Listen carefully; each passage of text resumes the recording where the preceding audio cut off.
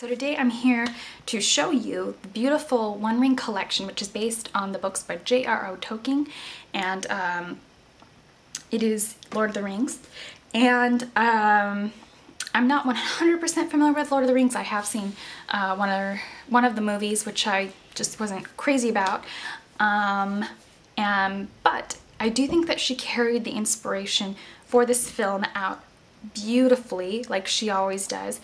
This is sort of a dark film with you know, hobbits and all that stuff. So but like I said, beautiful collection, and I love how she carried out the inspiration. The first color, my precious Gollum's favorite sentence, is this beautiful shimmery gold.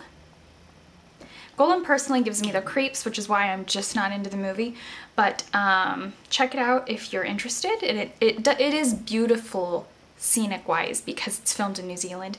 This is Lacquer. And then we have 5 eyeshadow pigments. Most of them are pretty cool toned in green, with the exception of Evil Eye, which is a matte, warm orangey, blood orange color. Her second cream color highlight ever, which is a peach undertone cream color highlight, and her iconic dupe of the Clinique Black Honey lipstick, and this is her first ever vegan lip butter that is replacing her Molly's Lips formula, and it is scented like spearmint and vanilla. So Liv Tyler wore Black Honey lipstick in the movie, so that's where this comes from. And Middle Earth, which is a fabulous earthy, almost masculine cologne smell, but without that commercial alcohol fragrance to it. It's very earthy. It's got fur, the smell of fur in it, oak moss, but it is a little lighter than that because it does have a little bit of vanilla absolute, which softens it by quite a bit.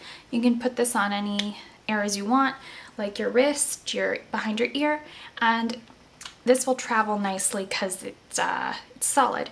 So I hope that you enjoyed my tutorial. I will link her shop down below so you can go ahead and check out this full collection. You can get it with or without the perfume, or you can just get it piece by piece, whatever your heart desires. I'll put a link to my blog spot down below so you can check out my review of this collection and see swatches. I'll also link MissJBM22's Review-torial in the bottom bar so you can check out her take on this, and she's more into Lord of the Rings than I am, so you can see her take from somebody who really likes Lord of the Rings. So I hope that you enjoy this, and thank you for watching. Skip my Anastasia Beverly Hills brow pencil, which is normally what I take, and I'm going to go for her new cream color base, which is Lady of Light. This has a very similar packaging to Debutante Cream Blush, but of course the labels change with each collection. And here's Lady of Light, which is basically just a peachy flesh toned color with light copper shimmer. I'm going to go ahead and place this directly underneath the brow bow just to raise the arch a bit. And I very lightly filled in my eyebrows. I just wanted to take it down a notch. I think they were getting a little bushy the way I was filling them in. I'm going to take Archer eyeshadow, which the labels are all very consistent with the products, which is very cool. I like it. It's very clean looking.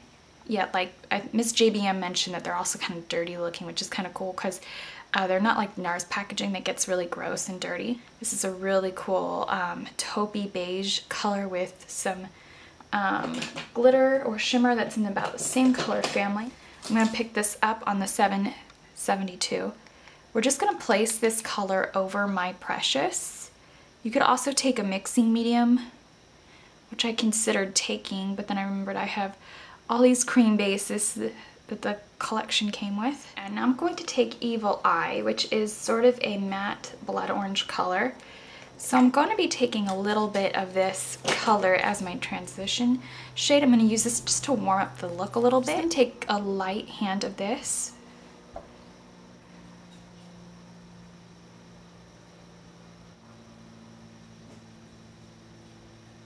Start with the brow highlight. I'm going to take Louvre from the All Natural line, but it's very opaque, and its overall and look is pretty matte. The reason why she pretty much just satins over mattes is because satins do blend easier and they lay on the skin a little nicer.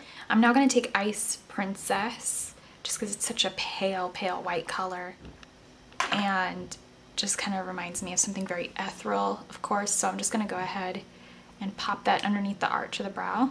And I do always try to take just the collection as much as possible, but I usually end up taking a couple other pigments of hers within one of these new launch looks I do, because just to add depth or add a highlight tone. Not all her collections have a new highlighter. I'm gonna place Ice Princess in the inner tear duct. I think it's actually really nice that not all her collections will have like a black or a highlight color, because there's only so many. I mean, there's a lot of things you could do with that, but there's only so many, if you know what I mean. And eventually, you know, you don't want to end up with pretty much all the same products. I'm now going to take Strider, which looks like this, and it's sort of a matte teen hunter green. It's got kind of an olive kick to it. So once again, pigments are on my blog. Go ahead and check that out if you want to see this up close. I'm going to pop this on the 785. One of the main colors you'll notice in this collection is the use of green and golden bronze undertones. I think she took a lot of inspiration from the filming location in New Zealand. The outer corner using the same brush.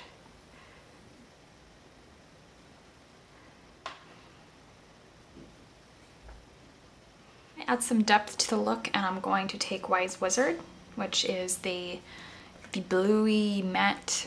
It kind of reminds me of like a dolphin or a whale's skin or an overcast ocean. I'm gonna add this to the deep crease.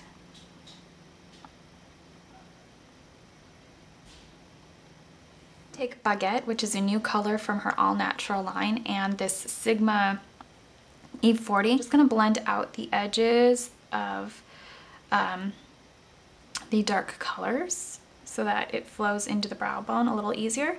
As you can see, I'm blending it up at a tilt, and it just kind of makes the eye open up nicely, because I didn't take it straight through the crease, which in my mind just looks like a stripe through the crease, and especially on my eye shape, very aging and unbecoming. So I'm just gonna blend that out. I'm now gonna take the Tarte Multiply Eye waterproof liquid eyeliner. I'm gonna start in the center of my eyelid, toward the lash line, of course, and I'm just going to draw that straight up using little sketchy motions, occasionally popping open my eye so I can see how high the line has gotten.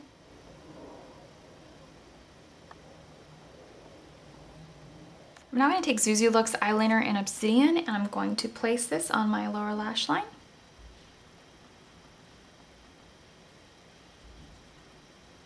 Now I'm going to take the Delling Tool 781, which is this pencil-y brush.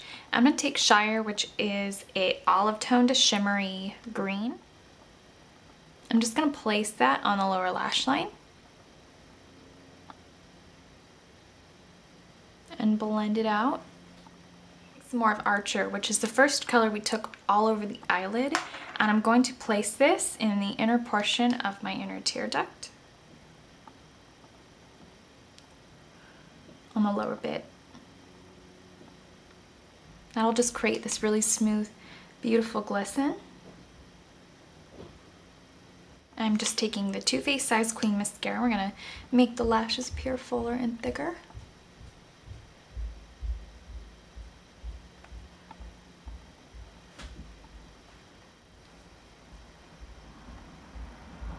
I'm now gonna take the Inglot YSM Cream Foundation. And this is in shade number 25. Take the Lady of Light cream-based highlighter, and we're just going to place this on the back of the cheekbone. A little on the Cupid's bow. I'm also going to apply some right here above the eyebrow just to light that area up a bit. I'm now going to set my face with the Pumpkin and Poppy Oil Absorbing Mineral Veil, because I'm going to apply some of her powder products to my cheeks.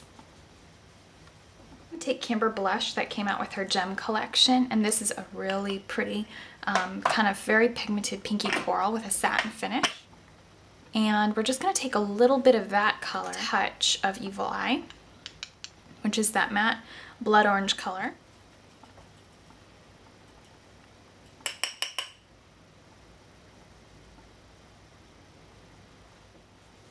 and just buff it out so it becomes one with the skin.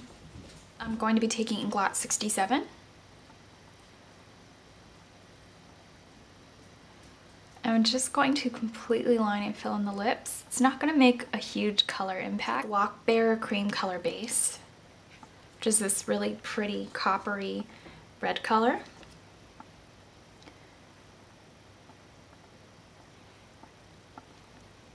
Relax your lips and work it into the lip. Last, but certainly not the very least, is one of the first ever vegan lip butters created. She discontinued the Molly's Lip. It has the scent of the original Molly's Lips tinted lip balm, and she just wanted to create something iconic. The Clinique Black Honey Lipstick has been huge, and the Revlon lip butters have been huge. So she took inspiration from that to create a very natural lip butter, if you will, that is created with vegetable products rather than animal products. Inspiration for this is the lipstick Liv Tyler wore in the movie, which was Clinique's Black Honey. Once again, same scent as the original Molly's Tinted Lip Balm, so if you like that, you'll probably be in love with this. I think it's got spearmint and vanilla, and it's kind of in the same color family as the Lacquer cream base, and you still have the same general effect. So I thank you so much for watching, and I'll see you guys later.